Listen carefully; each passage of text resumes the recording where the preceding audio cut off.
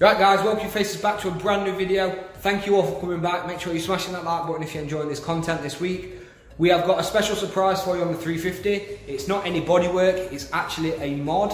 So right here, we've got a new radiator. So with this radiator, we've also got hoses and everything else to keep it cool. We're going to need this for when we're obviously using a bit more power in this car, aren't we? We want to make sure that it's running cool. This is an uprated JAPSPEED radiator. So this is going to be fun to fit this. So let's crack on guys. So with this radiator, we have got some new hoses as well to go with it. So we can make that engine bay look really nice and fresh. Again, we are doing mechanical bits at the same time. We've got plenty of stuff in that back room that we need to do. But at the same time, bodywork as well is a key factor. This car runs, it drives perfectly fine. There's nothing really wrong with it. We just want to make sure that we get all the bodywork sorted and make sure it's not going to get any more rust by being outside. Once that's done, we can then drive it like normal as well, and also focus on the new body kit and everything else that we're going to be doing, which you guys are coming on this journey with us for. So again, I know I say this quite a lot, but me and Jack do sincerely appreciate you guys watching these videos. So thank you very much.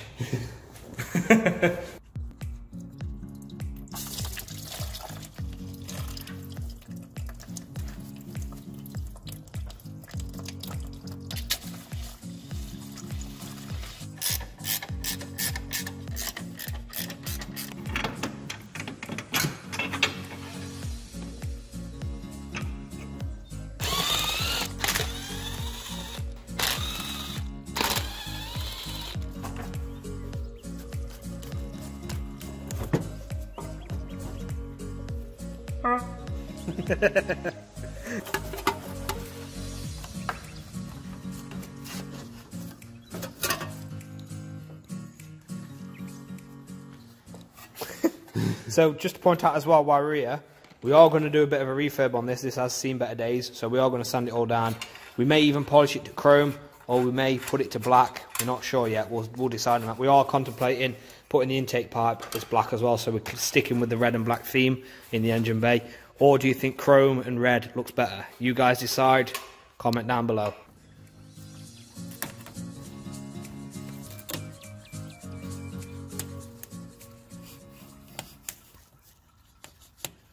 That stinks, Jack. Jack, you filthy animal.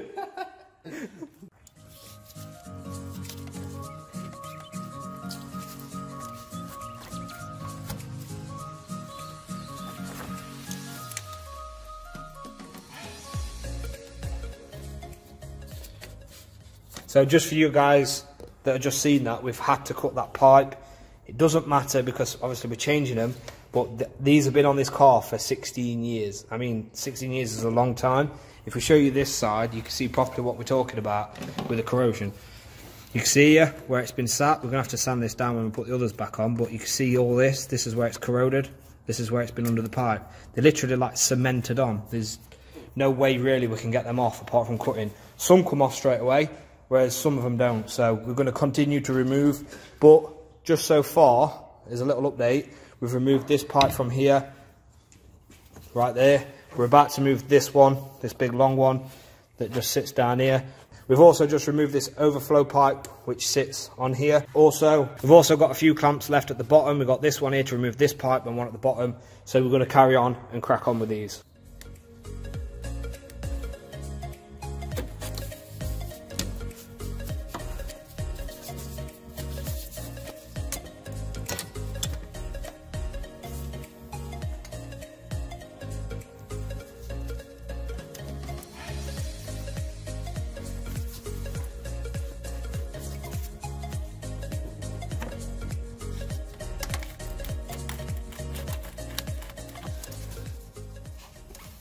Oh, come on, pull on me pipe. Oh.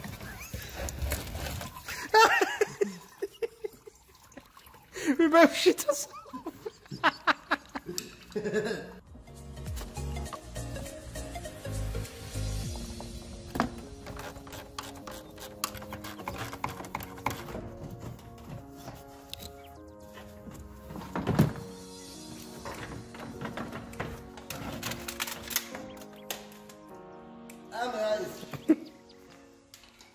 What has just happened there is we just took a few more clamps off disconnected the fan and removed the fan, which you've just seen get pulled out. That's just to expose the radiator. So now this should allow us to open the clips and pull the radiator out and lift it up out of place. Ready for the new radiator to keep this car a lot more cooler.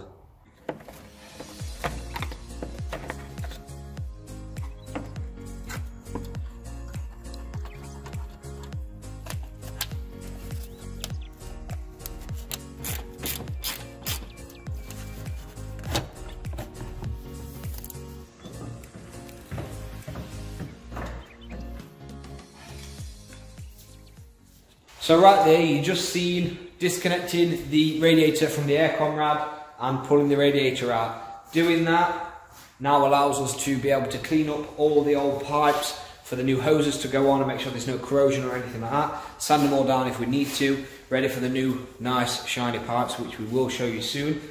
So right here, we've got the new JAPSPEED radiator and the old radiator. We can compare them side by side. Straight away, you can see the JAPSPEED one is a lot thicker. This is on the back, so you don't have to worry, so it comes out more this way instead.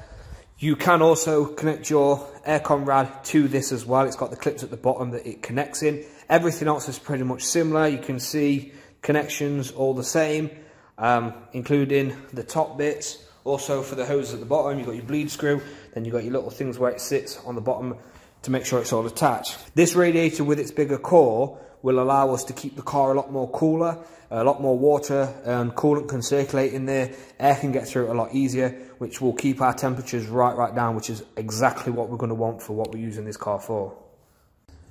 For you guys that are doing this, if you do have a 350, it's easier to come up from the bottom rather than going through the top, so I would recommend doing that instead. So we couldn't really record that because that was very fiddly, so me and Jack both had to hold it all in and put it in place. So again, that is very awkward to get in, we ain't gonna lie, but it is easy to come back from the top. Make sure your brackets at the bottom are straight to push your aircon rad into it as well.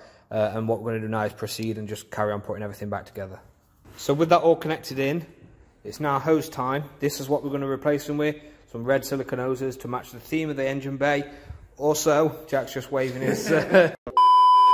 Also on this, we're going to replace the overflow pipe on the overflow reservoir as well.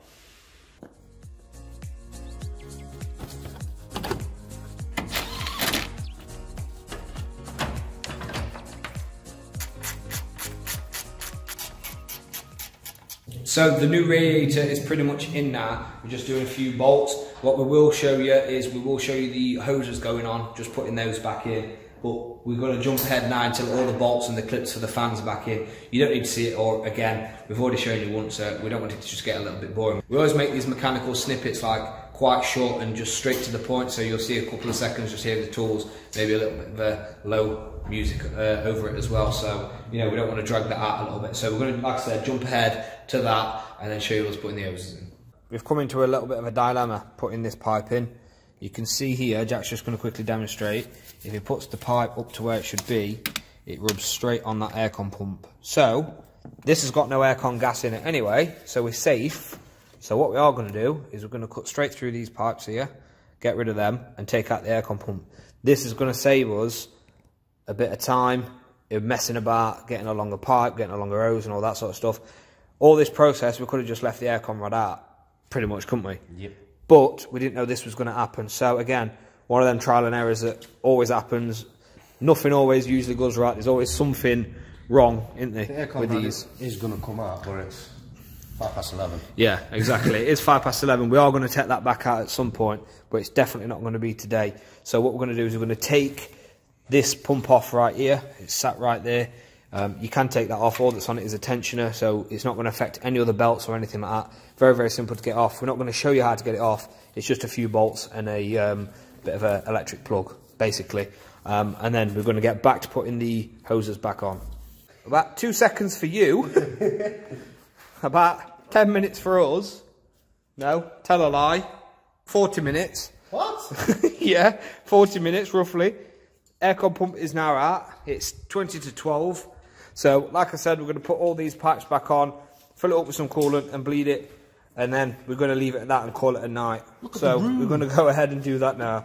But yeah, look at the size of that. There's so much room in there. for activities. I knew that would come in. And superchargers and turbos and... Now we get him. Yes. Shh. Jack. Jack. Oh shit. Jack.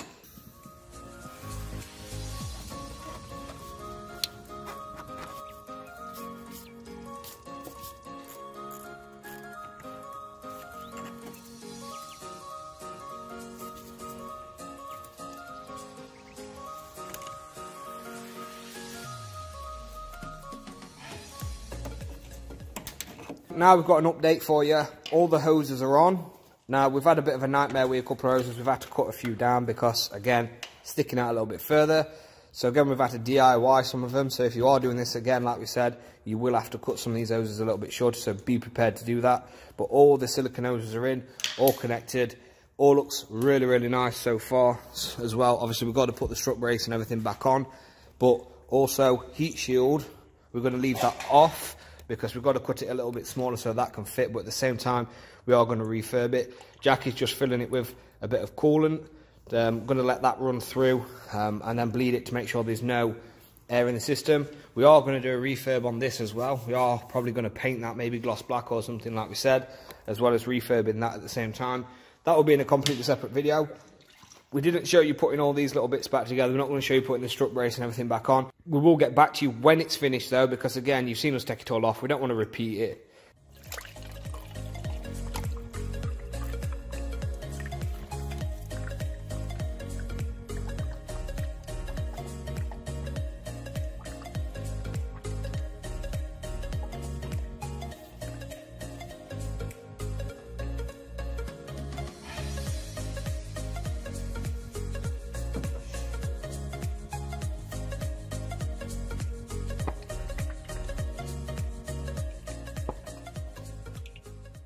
So that is all back together now, it's all been bled, everything is working absolutely awesome. I'm going to show you a little quick go over of what it looks like now. It looks absolutely fantastic.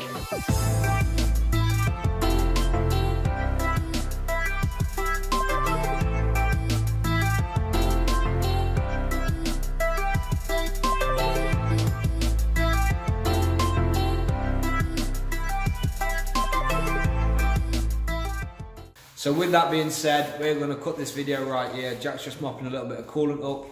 Please don't put that in my beard. But it is 1 o'clock in the morning. You know, these videos don't happen in 5 minutes, as you can imagine. Now I've got to go home and edit this as well. So 1 o'clock in the morning. We're still alive. We are still alive, yeah. Just. But same again tomorrow for you guys. Same again for your guys' entertainment. So make sure you're smashing that like button down below, guys. And showing us the little love, you know.